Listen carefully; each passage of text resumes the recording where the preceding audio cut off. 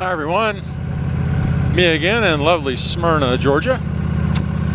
My lovely wife, Susan, is on an airplane coming back from San Diego. She had to work today, so I got all my chores done finally. It was a long day for me, but and as you can see here it is, it's nightfall.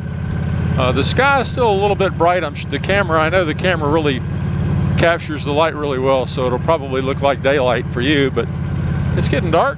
Don't have my sunglasses on. I got my regular glasses so that I can legally drive.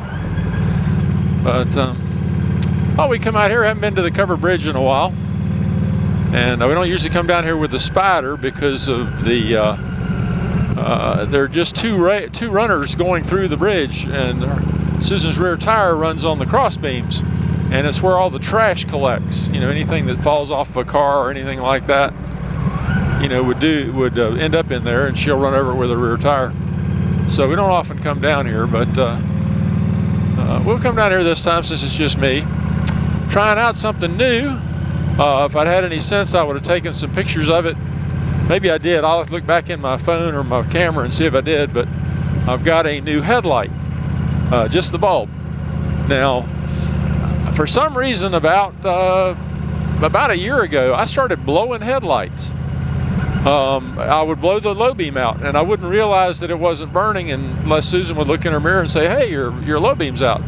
And I'd flip it over to high beam so that I could keep riding, but eventually the high beam would burn out. And I have put heavy-duty bulbs in. I've put, you know, every kind of special bulb. I've even put cheap bulbs in it just to see if it made a difference. And they all last about a week, and then the low beam's out again. And I don't know whether it's the vibration or whether I've got a surge, an electrical surge or something like that, but I got tired of it, and I finally said, you know, to heck with this. I'm not going to keep replacing these damn bulbs. And so I ordered one of these.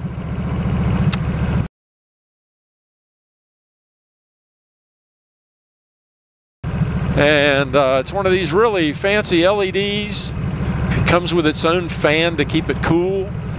And when you put it in, you can't put the little rubber seal in with the bulb like you normally would, because you need to get all the air you can in there and to keep it cool. But I've got it in here, and I haven't really ridden it much at night. I just wanted to see kind of the brightness level, and I don't know whether you can see anything right here. Got all these cars coming at us, but it is going to get darker. But so far it looks like it's doing a really good job of brightness. This is low on low beam. I'm not going to flip it on high because I got too many people coming at me. But going to scoot through the bridge here, see what it looks like lighting that up on low. And we'll turn and go down one little road here I've got here. But so far it's worked really well for me. I've gone on several multi-hundred-mile trips with it so far, and knock on wood, it's working just absolutely perfectly. The downside, it's expensive. I want to say it was $56, but I'll have to look back in the records and see. If it's different than that, I'll post something on it. But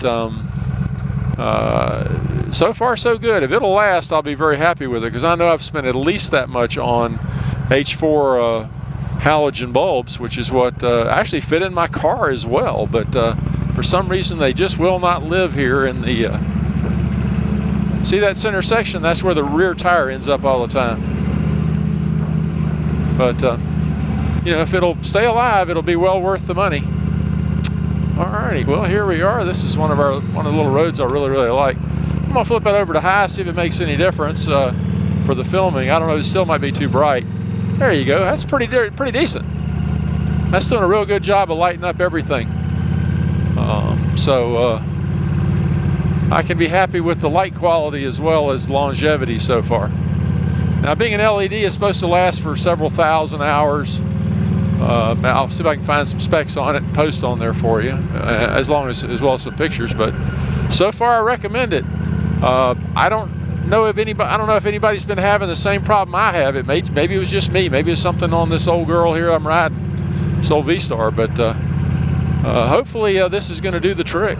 You know, we'll see what happens. And I'll do a little video. I'm going to cut her off here in just a sec. I'll do a little video. It's going to get a little bit darker here, hopefully on the way back through the bridge. And I'll I'll come on back then and see where we can get a little better look at it. Maybe I can do a high beam through the bridge. That'd be kind of clever, kind of neat. We'll see. We'll just have to see what the traffic's looking like.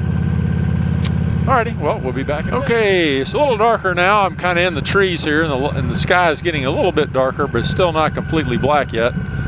But I'm afraid that's about as dark as it's going to be to give this headlight a shot. See how it's doing. On low, it seems to do real well. It lights up the road in front of me real good, gives me a little bit on either side. On high, it brightens up a little more on either side as well. But I'm hoping I can get through the bridge here after this car, and we'll put her on high beam and see how she does inside the darkness of the bridge. All right, here we go. See how it goes. Yeah, how you like that? Boy, it sure looks good to me. Hope it looks good on the camera. Alrighty, and I just blinded that guy big time. It's all right. Okay, well, I highly recommend this light so far. I'll let you know if it craps out on me too soon. I'll let you know in another video, or I'll make a note on this one. But right now, so far, everything is good. Okay, I have to wait on that car. This guy's going to stop for me. That's nice.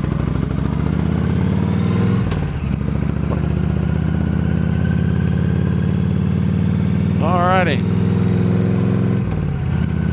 Okay, well, let's call it a night. I'm gonna head on back to the house. Hope everybody's having a great day. Take care.